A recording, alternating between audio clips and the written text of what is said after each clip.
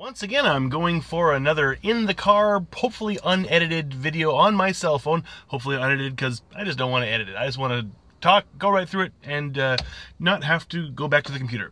Because I'm on my way to work again. I was feeling kind of sleepy. Stopped in at the same 7-Eleven that I went to last time and found the spring edition of Red Bull. This time I found the summer edition of Red Bull. So I thought, well, yeah, I'm sleepy. Perfect thing to drink. And I've got to review it. Why not? You know, it says tropical fruits, and I'm really actually quite curious how that's going to work, because the spring edition was kind of a Sakura flavor, wasn't it? I think this tropical fruits summer edition, well, I think it's just perfect timing. I'm wearing my Hawaiian shirt.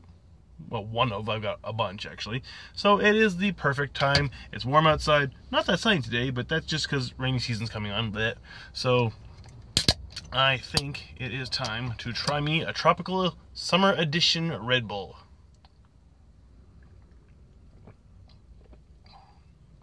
Ooh, that is nice. Very, very, very tropical. The most fruity energy drink I've ever had. Smelling pineapple.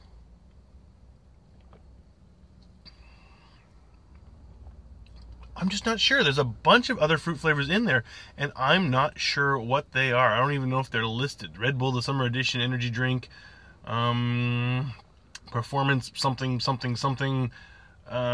tropical fruits. That's not actually what it said. I just kind of stuck that in there. I cannot see I can't see any particular, I just don't know. Made in Switzerland? Okay.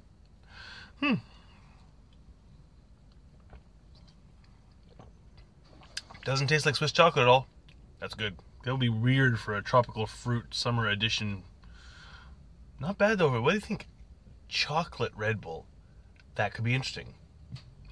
But until they come up with that, I think this is worth picking up and trying out. It is good. Oh, that is nice. Can't pin it down to one particular fruit punch flavor, though. I mean, well, fruit punch flavor. Fruit punch is a mix of tropical flavors, just like this is. But I can't really figure out. I don't think there's mango. Could be guava. I'm just really not sure. But I suggest that you just, go on out, grab one of yourself if you like energy drinks, and try and figure out just what those flavors in there actually are. They're good. Either way, whatever they are, whatever's in there or not in there, it's good.